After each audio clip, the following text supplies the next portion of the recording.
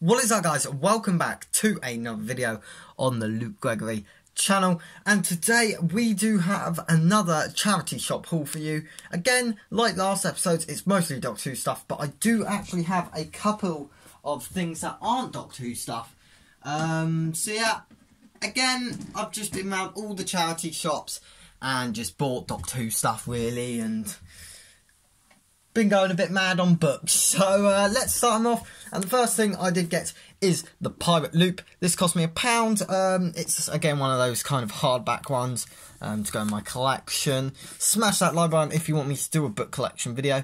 But yeah, usually £6.99, but I got this for £1 in the Heart Foundation, as well as Wishing Well and Wet World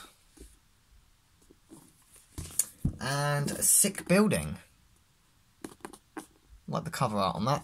So yeah, those all were £1, pretty decent. Also from the kind of same place, I guess you could say. Torchwood, a Trace Memory book. Really nice cover art there.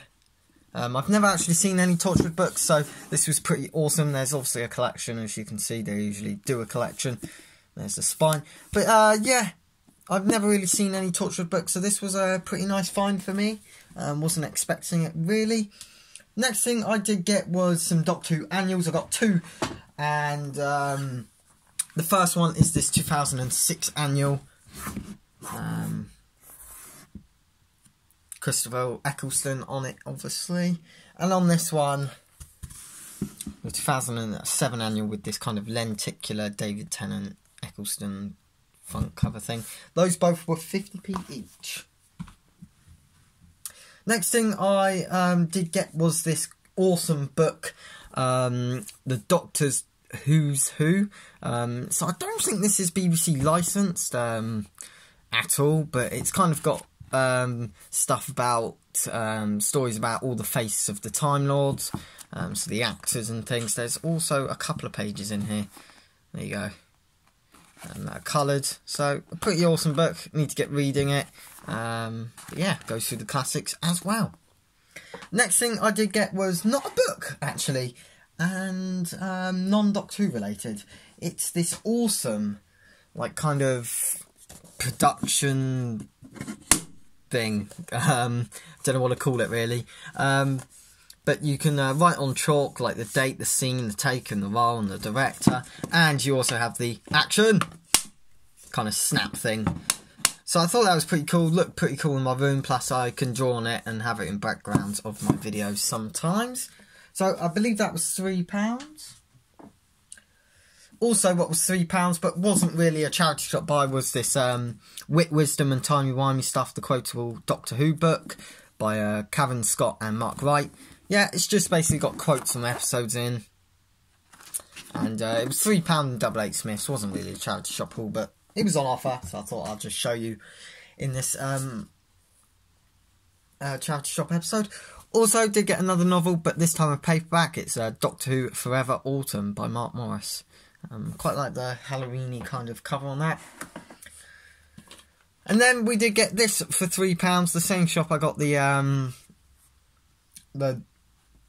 production whatever thingy, the action thing. It's a whole kind of plastic tub box kind of thing with Battle in Time trading cards. So I think I have the whole collection of these, but I thought, why not? You're not going to find these really much anymore. And yeah, there's just some of the cards. They're quite old. There are shinies included in this. Do I have a shiny on hand? There you go. Cyberman Attack holographic shiny. That was only £3, so I thought, why not? Let's get it. And finally, kind of the last book I got was the Doctor Who Paradox Lost. It's a hardback. I believe this was £1 as well. Pretty decent buy. Very happy to find this, and yeah, to add to my Matt Smith collection. And the final thing, and maybe the rarest thing that I did find, was this Doctor Who holiday special kind of comic. It was produced in 1974, so around about the time the Third Doctor was portraying the Doctor, I guess, Jon Pertwee. Costs 13p, and it's got like stories and quizzes and stuff inside. The front cover, unfortunately, has come off. It's got like a Tom and Jerry comic on the back, but really all it is a black and white comic of the Third Doctor, which I think is awesome. It's really old, so this is one of the rarest things I think I have in my collection. And it was only 50p, guys. That's amazing. Or was it 20? It was 20 or 50. Either way, that's really good.